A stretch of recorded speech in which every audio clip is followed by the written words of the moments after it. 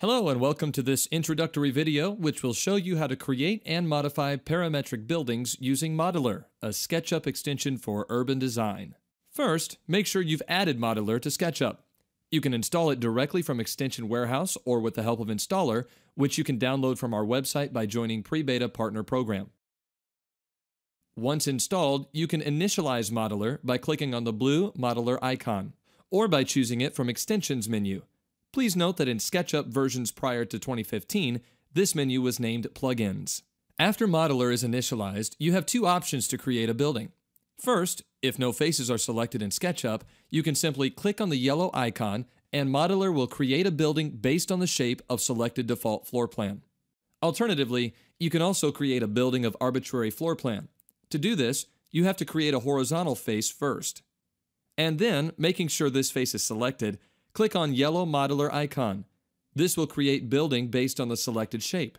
To display urban control values of selected building, switch to the Survey tab and select Basic or Full option from the Survey of Selected Buildings drop-down list. Same options are available in the Survey of Plot Area drop-down list, and with them you can control display of urban control values for the whole plot. If you wish Modelur to also calculate floor space index and site coverage, you need to define development area size. Switch to Input Data tab, input the desired value into Plot Area field, and press Enter.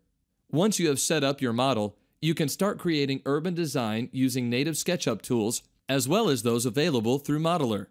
For example, to make this building taller, you simply select it and use Scale tool to raise the building as you would any other SketchUp object.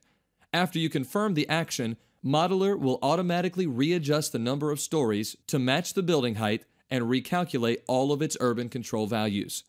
Alternatively, you can also specify the number of stories in the Modelur's user interface directly.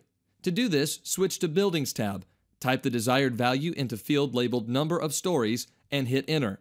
Inside this panel, you can also change other parameters for selected building, such as land use or story heights.